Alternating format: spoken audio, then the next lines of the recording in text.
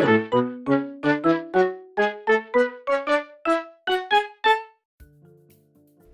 everyone and welcome back to my channel, and in today's video I am doing a collaboration with the lovely Pollygone from Pollygone Illustrations. She is another artist here on YouTube, and she also does quite a lot of shows and conventions, and she does some really cool and really adorable animations, so do go and check out her channel. She does quite a lot of shows, like I said, and I met her at Summit in the City where I bought one of her little hedgehog badges, and she does some really cool denim jackets and all sorts of things like that, and her style is just really cute, and it's really lovely artwork. So do go and check out her YouTube channel after you have finished watching this video so you can see what she did in her side of the collab. So we decided for this collab that we would do a decade themed collab, and we would then choose a decade for each other. So the decade that I chose for Pollygone was the 70s, and she chose the 60s for me, so that is what I am doing in this video. So I thought, because of the 60s, when I think of the 60s I think of big hair, bold patterns, bright colours and pop art, which I really love pop art. I never really tried to make any before, so I thought this would be a great opportunity to try it. I think it suits my style quite well because you need some bold black outlines and bright colours, and as you know I like both. So I sketched my design out first on some printer paper like I always do, and then inked it up on my light box, and then I went in and varied the line weight and added some more lines to the hair. I decided to colour the dress completely black because the black dress was quite a thing in the 60s, and then I'm going to go over it and make a pattern later, as you will see. I decided to give her sort of blondie yellowy hair because that is quite an iconic thing of pop art, especially the Roy Lichtenstein pop art. If you go and have a look on Google, just Google some Roy Lichtenstein pop art and you'll see what I mean. It does give a nice contrast to the black lines in the hair, although I did regret you doing the yellow quite quickly because when I went to colour next to the black ink pen lines, it did smear. What is it about yellow? Whenever you colour with a yellow marker, there is always the risk of it smearing. Never mind, I did manage to cover it up as best I could with a bit of white gel pen and going over the lines again with the black to make it look less obvious. And I don't think you can see it, so it worked out okay in the end. I thought at first that I didn't want to do any blending in the face because pop art is very much about block shading and block colours rather than shading and blending. I tried, but I couldn't help myself blending out a little bit, but it's not too blended, and I think it works quite well to contrast the sort of flatness of this because it's intentionally quite flat but it's also quite bold. So I coloured this in with markers, a mixture of Copic markers and Pro marker, and I also used white gel pen, which I'm trying to shy away from, but I think in this instance it worked quite well because I outlined the lady with the white gel pen and I used it in the patterns and to highlight the hair.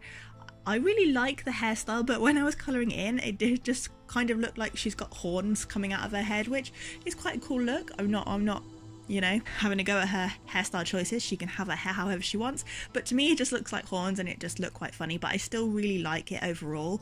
And for the background, I coloured it in stripy blue, kind of exploding stripes from the back of her head, because that's quite an iconic background in pop art as well.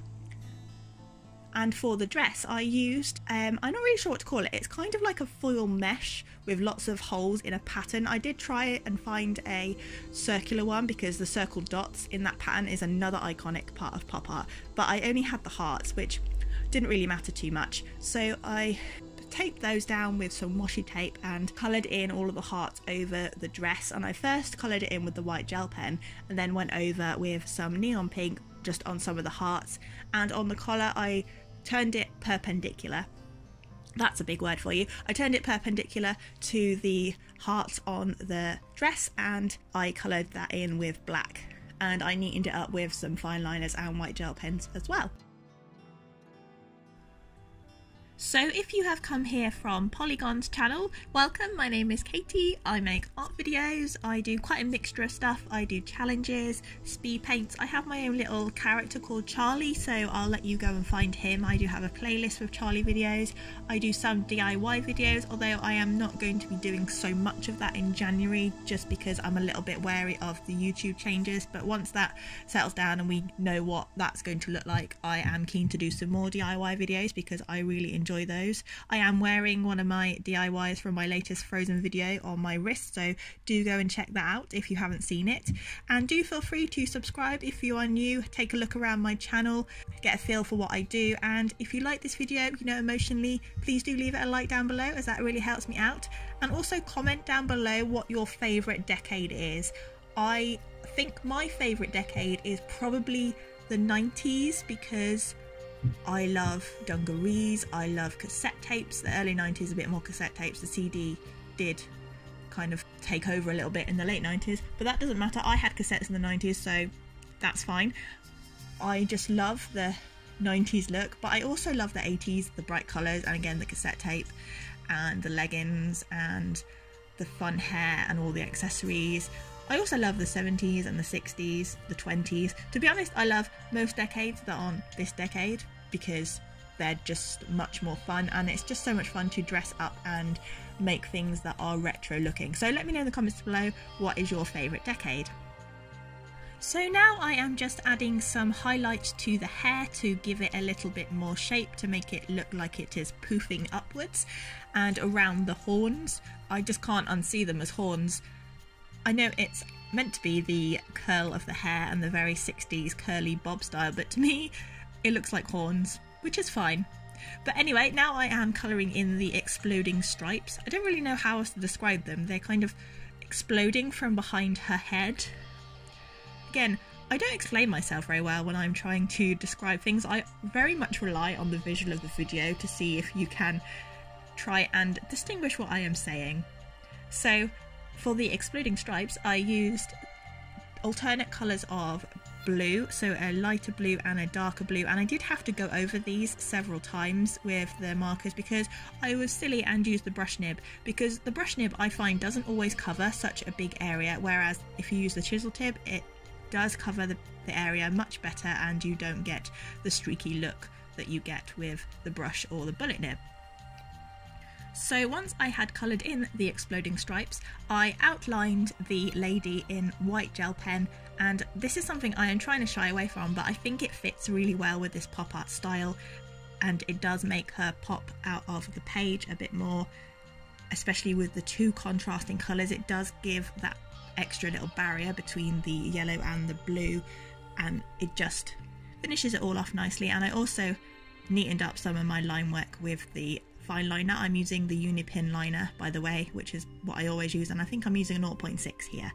So I'm just finishing off the lines nicely, and here I am adding the pattern to the dress, and this is the heart whole mesh thing that I was talking about. You can get this in quite a lot of craft shops, probably the Works would probably do it, Hobbycraft, all those kinds of places, and it's just a mesh with a repeating pattern. So I used it as a stencil and I just coloured in all of the hearts that fell onto the black dress, and I used some washi tape just to hold it in place because it wouldn't rip off the colour.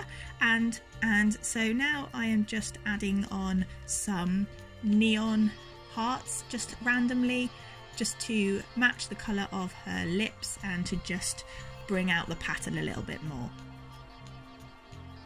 And I think this piece works really well, and I'm really happy with it. I do think I'm getting better at drawing faces. The reason that I know this is when I was taking pictures of it, my phone recognised it as a face. So you know that your anatomy is getting better when your phone recognises your face drawing as a real face. So I was really pleased with that. And I do think I'm going to put this on my Redbubble because I think it will look really nice as prints or merch, so I will leave a link to that down below. And I will also leave a link to Polygone's channel. Do make sure you go and check her out because she is amazing, and do go and see what she did with her part of the collab. It is really cool what she did, and you've got to go and see it now, otherwise Charlie will cry, so don't make Charlie cry. And speaking of Charlie, because I'm not going to be using my puppet Charlie so much on YouTube because of the changes, I have made a TikTok account where I am posting more videos of Charlie on there. So if you do want to see some more Charlie content, head over to my TikTok. I'm Katie Vaughan Art on there with the same icon. So here is the final result. Like I said, I'm really happy with it. I think it does the 60s a little bit of justice, and I do love the pop art style. But that is all for today's video. Thank you so much for watching, and I'll see you in the next one. Bye for now.